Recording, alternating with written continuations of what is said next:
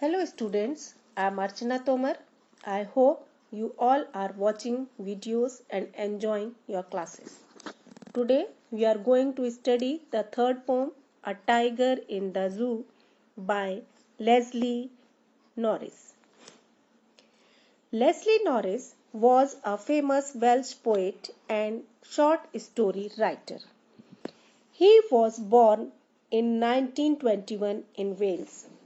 He taught at academic institutions in Britain and the United States, including Brigham Young University. Norris is considered one of the most important Welsh writers of the post-war period, and his literary publications have won many prizes. Let's start the poem. First stanza. He stalks in his vivid stripes the few steps of his cage, on pads of velvet quiet in his quiet rage. Students, here the poet sees the tiger in a cage. Here the poet contrasts the tiger when it is imprisoned in a zoo and when it is in its natural habitat. So, let's start with the first stanza. In this stanza, poet says that the tiger is bound in his cage. The stripes on his body are clearly visible and bright in color. His heels look like pads of velvet. On his pads of velvet, he walks quietly within his cage. Without showing his anger, he walks around quietly in his cage. Start the second stanza. He should be lurking in shadow, sliding through long grass, near the water hole where plump deer pass. Here, the poet says that poor tiger should have been in his natural habitat. Then, at this point of the night, he would have been lying in the shadow of trees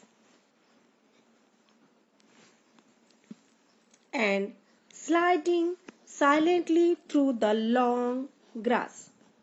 He reaches silently to the water hole where some fat deer come to drink water. Now third stanza. He should be snarling around houses at the jungle's edge, baring his white fangs, his claws terrorizing the village. Here the poet imagines what the tiger would be doing in case he failed to find any prey in his natural habitat.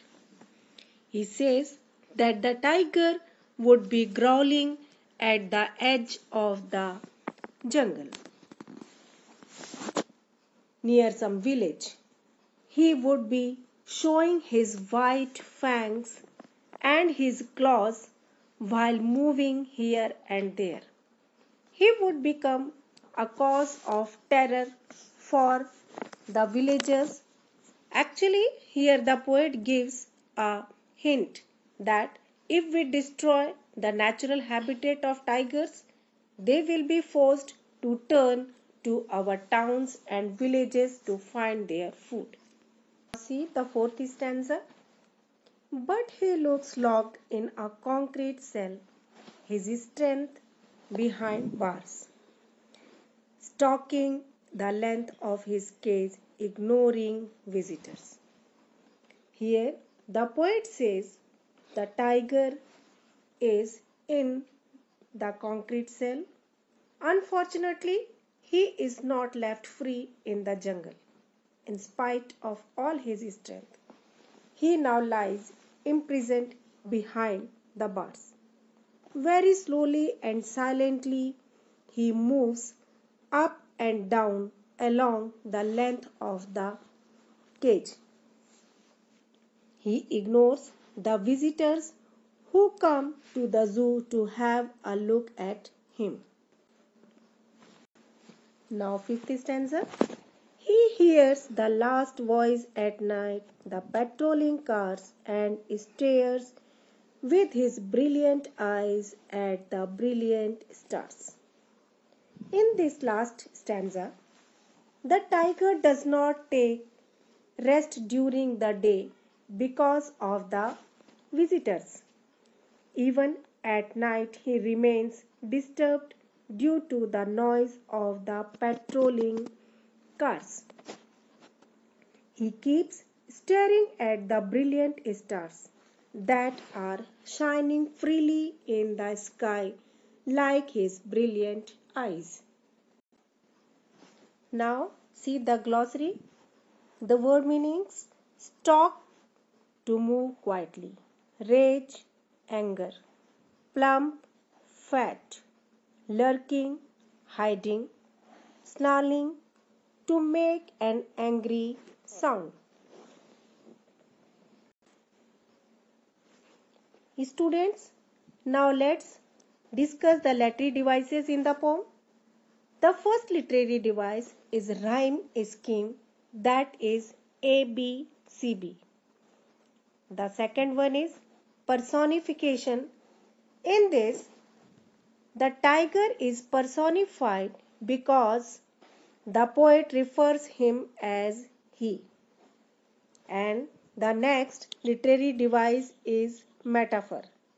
Here, the tiger's paws are compared with velvet. Students, I hope you all understood the poem very well.